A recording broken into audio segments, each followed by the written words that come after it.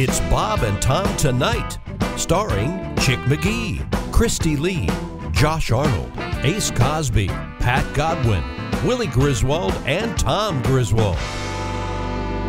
Welcome back to the Bob and Tom Show. Thanks very much for joining us. Once again, we have Duke Tumatoe and the Power Trio live, the house band today. I'll introduce everybody. Chick McGee's across the way. Hello. At the sports desk, there's Josh Arnold. Hi. Josh is on the road this weekend. Friday and Saturday night, it'll be Lexington, Kentucky at Comedy Off-Broadway. Speaking of comedy in the Commonwealth of Kentucky, our guest in the building, in a separate studio, of course, we have standards. It's comedian Greg Warren. He will be in Louisville at the famous Caravan starting this evening. And then the show's also on Friday and Saturday. Christy Lee's at the Navy Federal Credit Union News Desk. Mr. Godwin's in the Oxford Gold Performance Room. Willie G is right next to me. This is Tom speaking. And, of course, we have Eddie Hazel handling the controls back over there with the band with Duke. And Ace Cosby is at the Omaha Steaks Joke of the Day desk. And I think without any further ado, we should change the pace of the show here. Duke, thank you very much. We're going to get a song out of Duke in just a minute. But right now, if we could grab the ladies for just a little bit of something. Who's that sexy man with a deep voice? Ace Cosby, here he is with his joke of the day. You know, I was at the grocery yesterday talking to the manager. Oh. And the cashier, she ran up and she goes, 2 guys just tried to give me fake $50 bills. Manager said, what'd they look like? She said, $50 bills. That was Ace Cosby's joke of the day. See, Greg, that's how it's done. I've noticed this a lot. This is a central theme, a basic misunderstanding with switcheroony. The way words are used. They delivered with great confidence. That was very nice. Unreasonable with some. Once again, comedian Greg Warren has joined us. He is the man behind the... Where does one watch the comedy special in the realm of television, Greg? Amazon Prime. Okay. Yeah. And it's called Where the Field Corn Grows.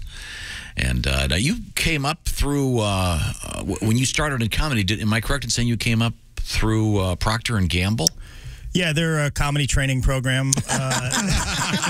I was in sales. I sold a number of products. Jif peanut butter was one. Oh, I love those big natural Jif. It's a very exciting... People think that it was like a boring... It was very exciting. I was part of the team that introduced the first low-salt, low-sugar peanut butter in the category. It was called Simply Jif, targeted towards diabetics. I wanted to call it Type 2 Peanut Goo, but they didn't want to go. Yeah, I always felt bad because, you know, we charged the same for Crunchy as we did Creamy. And if you think about it with Crunchy, like, you know, we didn't finish. Yeah. We didn't finish making it, you know. I thought about that. Yeah. It should be 50 cents cheap. It should be. Yes. It should be. There's a lot less labor that goes into it. And that's how it started. This guy, Carl, you know, they were like, Carl, did you finish smashing up the peanuts? He's like, yeah, you know, kind of. No, Jif, honestly, Jif is, it's a quality product. Yes. You know, I'm very passionate about it. It was, you know, I mean, our motto was choosy moms, choose Jif. Sure. Right. You know, not all moms, you know, choosy mom. Let's say you're a mom who, you know, drinks in the afternoon and goes to the casino and forgets to pick her kids up from school. By all means, Peter Pan. That's a product. It's a product for you. Now, Let's bring up the competition. Peter Pan. Right. It's their mascot is a boy who never grew up. Really? Maybe he didn't grow up because he was malnourished. Okay. Because he was eating faulty peanut butter. A boy who can fly. Oh, eat our peanut butter and you'll get high. That's a drug message to children, and it's irresponsible. You know, I also sold Crisco shortening. Oh, yeah. Yeah, that was a tough one to come up with a health message for, you know. Sure. Yeah, you know, shortening, it's a product name for what it does to your lifespan. My mama loves shortening. Yeah, it was, but I was part of a genius product intro, Crisco Sticks. We no news in the category for 50 years. Then we, out of nowhere, we come up with Crisco Sticks. I wasn't aware of these guys. Yeah, they're like butter. Exactly, Christy. It looks like butter. Yep. It's in a butter sort of shape. Sure. There are little tablespoon markers, so you could cut it like you would butter. Yeah. And people ask me, they're like, hey, Greg, with all this packaging, it's probably much higher per ounce than the 3-pound tub. I'm like, it's a lot higher. But, I mean, you're eating shortening. You don't have a lot longer to live. Like, spend your money. I mean, this is a thing, It's people like it was hard to explain my job to people, like people that they didn't really understand it. You know the guy that I told you about a couple months ago, Freddie, the guy that I Freddie DeMarco. Pat worked for him, the comedy club owner. My friend Freddie, the Italian guy. Greg, I don't think you're in sales, Greg. I mean, I don't think you sell anything. I've been going to the grocery store for 40 years, and they have Pringles. I mean, you're not selling them Pringles. They already have them.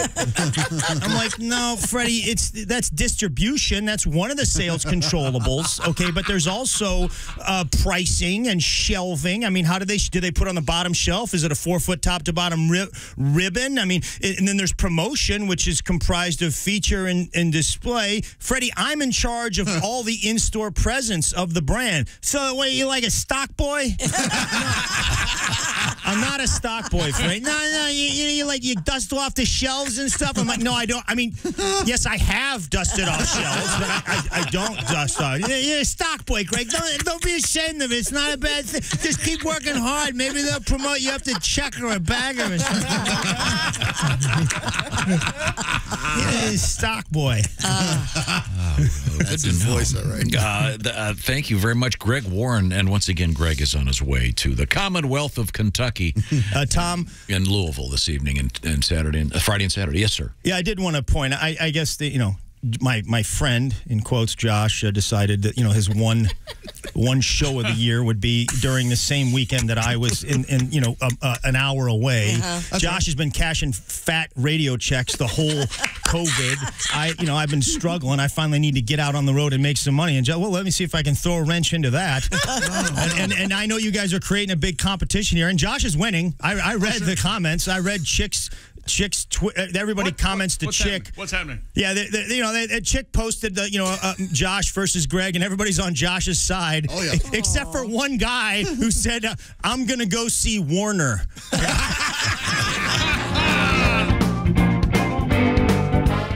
Today in sports history. He said, crossing his fingers. Tom, you're going to like this one, I hope. The Decatur Staleys was a professional football club established by the Staley Starch Company of Decatur, Illinois. And it was on this date in 1922 that the American Professional Football Association was renamed the National Football League. Whoa. And those Chicago Staleys were renamed the Chicago Bears by team founder, owner, and head coach George Halas. Oh. And now you know the rest of the story. Also on this date, 1936, rookie outfielder Joe DiMaggio ties 3 Major League Baseball records in New York's 10-run 5th inning against the White Sox. He hit 2 home runs for 8 total bases. Awesome. Yankees beat Chicago 18-4. Well, thank you very much. So there you go. And is that complete our sportscast? That completes the award-winning sportscast. Box this up and send it to the hall. Thank you very much.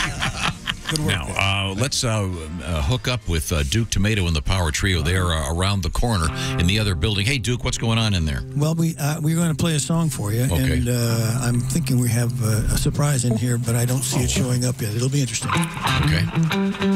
Perfect. I'm going to Kansas City. Woo! Kansas City, here I come. Kansas City, yeah. Kansas City, here I come.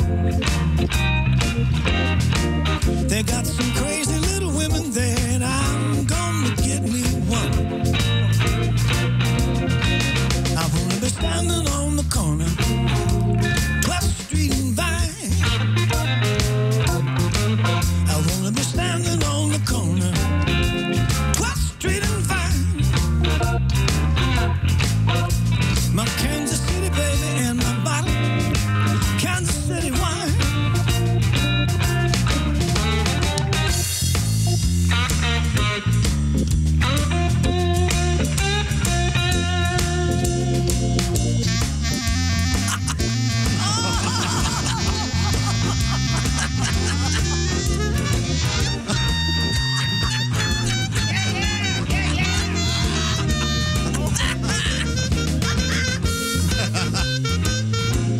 gentlemen, Greg Warren in the clarinet. Yeah!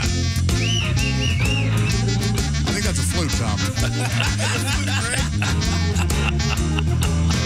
He's still got it, everybody. Oh, yeah.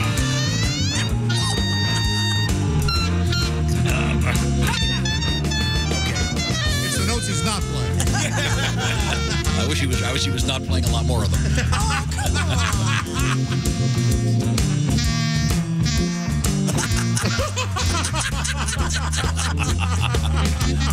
Okay.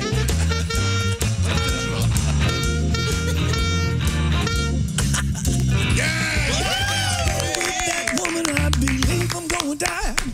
Find that brother, baby, honey, that's the reason why I'm going to Kansas City. Here I come. Got some crazy little women there. Gonna get me one. Yeah, baby. All right. Duke Tomato with the Power Trio and a surprise live assist from Greg Warren on the clarinet. That's awesome. The licorice stick. Yeah. No idea what was going on there. Well, that's why it's called... Greg wants to know what the next tune is. Greg wants to go on the road with us. Hey, hi, Tom here. It's going to be, let's see, Willie and Jeff Oskey and Pat Godwin live at the Irving Theater this Friday night for a special benefit comedy show. Hope you can be there. Go to eventbrite.com to get tickets. It's going to be a fun, funky evening of comedy, and all the money is going to go to send some kids to summer camp. We all love summer camp. Let's send a few kids there. Join us at the Irving Theater. Go to eventbrite.com, and thanks. Some music here or something. Yeah, I was hoping you could do one of the classics. Can you tie us all up for a moment? Is that going to work for you guys? Yeah, absolutely. It's your show, damn it. Tim, Tom,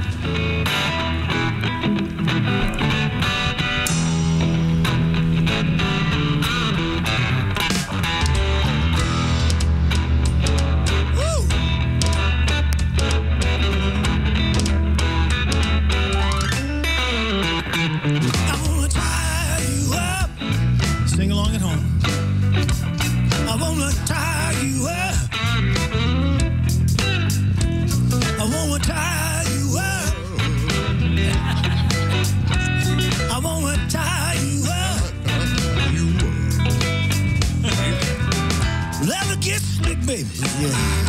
Rubber gets squeaky. Listen to Bob and Tom, and then it's time to get freaky. I wanna tie you up.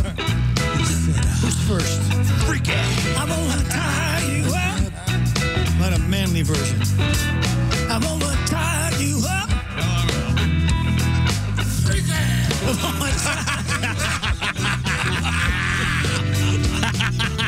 Let me beat me, baby. Yeah. Call me your dirty damn name. After this morning's radio show, the world will never be the same. I wanna tie you up. I wanna tie you up. I wanna tie you up. Oh, yeah. I wanna tie you up. Oh, sweet Tina, I could never resist. That don't hurt. She gets pissed. I wanna tie you up. I wanna tie you up. I wanna tie you up. I think I love you, but I can't recall your name. I wanna tie you up. Take it now, fellas and gals. Are you guys gonna sing a verse or do I do some stuff? no. Yeah, I'm still polishing mine off here. Well, I got one. And then I'll write a verse. Oh, Tom has one. Tom. Oh, yeah. Oh, yeah. It's so antiseptic when he You know, this weekend it won't cost you an arm and a leg if you go down to Louisville to see Flute Man Greg. Yeah. I wanna tie you up. I wanna tie you up. I wanna tie you up. I got another one, too. In the Commonwealth of Kentucky, it is a fact. Friday and Saturday, you can go see Josh Arnold forget his act. Well,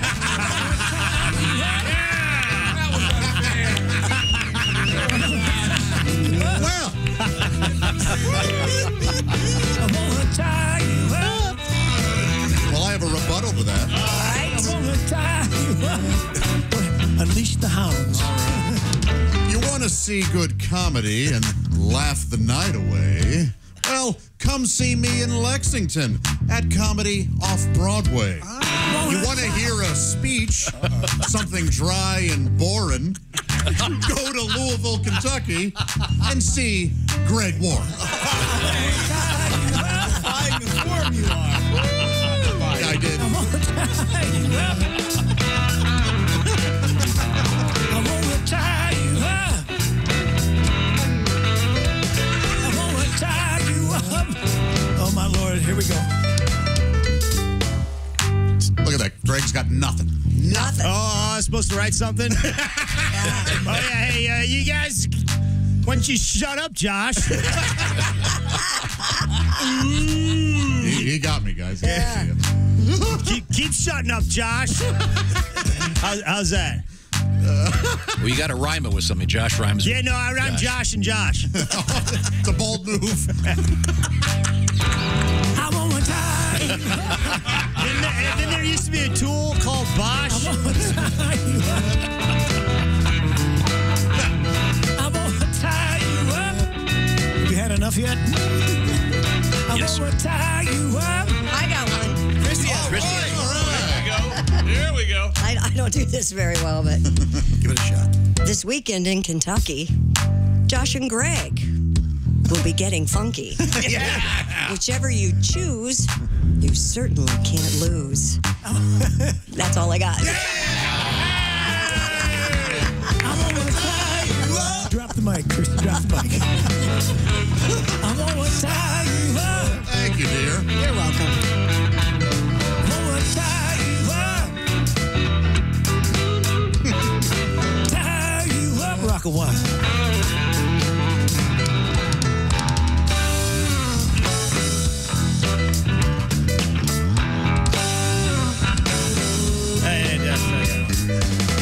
Wait. You got one now. Yeah. You go see Josh's show in Lexington, and it'll be a real burn barner. Yeah.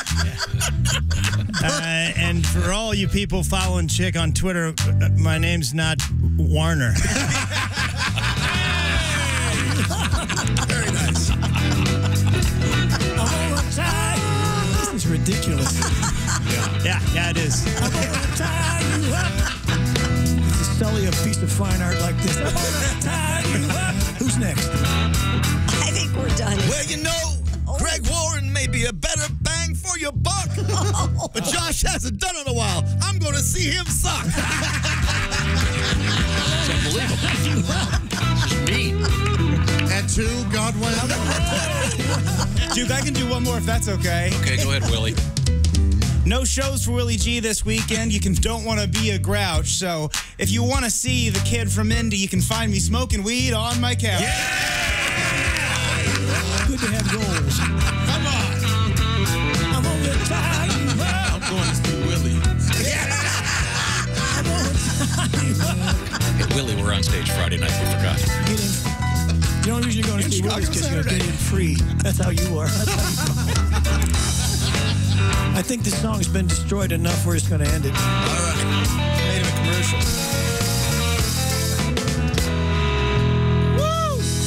All right. Duke.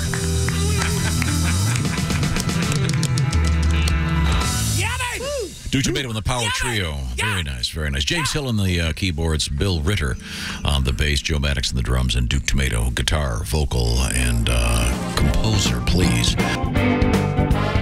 We have to revisit the news desk with Christy Lee. What have we missed? Well, we've missed a lot of stuff.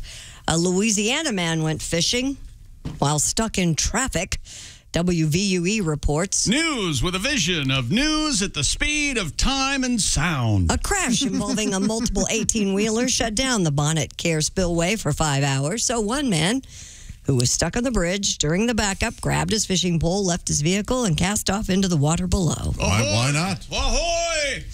What's that? What is the phrase? When life gives you lemons, make lemonade? Make a shore lunch. Oh.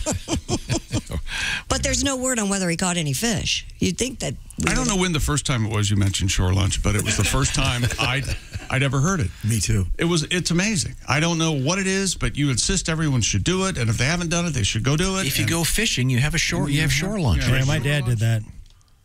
He did not, you kiss Yes, ass. he did. Yes, he did. Him and my brother went up to Canada, chick. Why don't you shut up? Hey, why don't you go straight to hell, you weird Hey, you guys, stop it. Don't make me put you in timeout. Well, also, not to go against you, but when we used to go fishing on your brother's boat, we used to get deli sandwiches from the liquor store in Harbor Spring, Gurney's. We wouldn't even have I knew it. All of us. I loved it because I was a kid and I got to go in the liquor store. Yeah. Sure. And, you're not allowed in You're there. a lying son of a bitch. You can smell the food. Boy, oh boy. A shore lunch of a Subway. I'm sorry, How do you know Pop. Tom's lying? He's talking. That's how you know. A Whopper.